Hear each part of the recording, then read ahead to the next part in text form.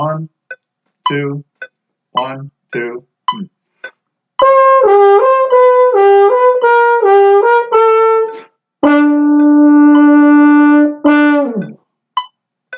2, 3, 4.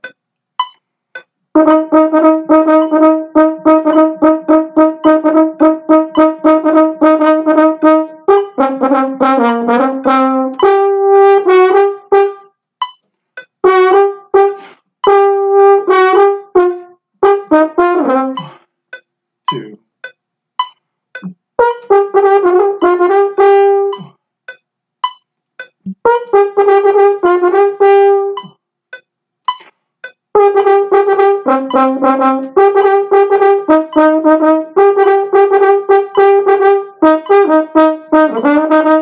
One, 2, 4, 5, 6, 7, 8.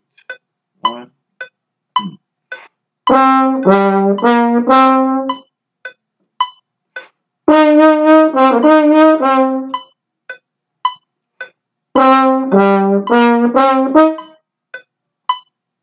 Three.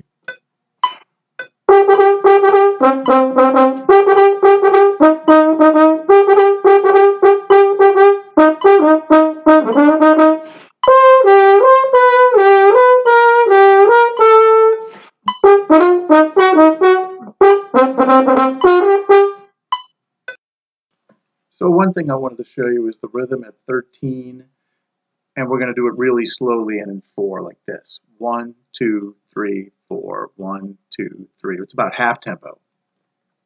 Also, this is all swung. So when you see 13, it's not da da da da da da. It's swung da da ba da do ba.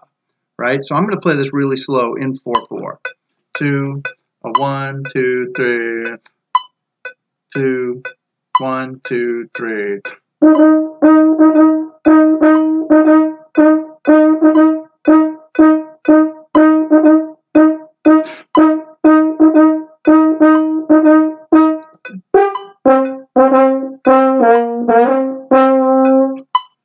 Okay, it's pretty tricky. Let's look at 39. Same thing. 2, 1, 2.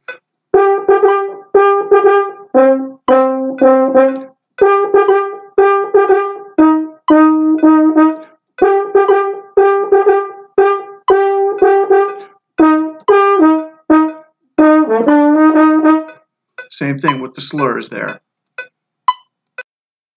So this was actually harder than I thought it was going to be. And the biggest thing you got to worry about, of course, is the rhythm. And the best thing you can do is to take it really, really slow with a metronome in 4/4 and then get it faster and faster like that. A few other things. The next most important part is going to be the articulation.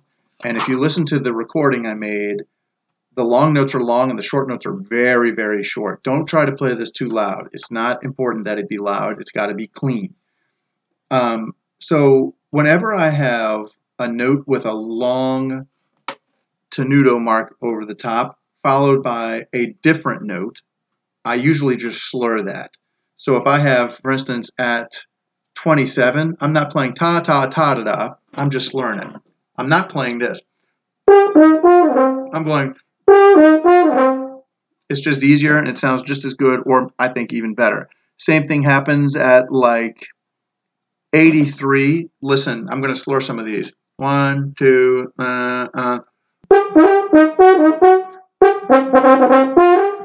Last 3 notes, right? Don't worry about the bends in 61. Like, I'm going to have to show you that in person. Other than that, have a good time. Play it light.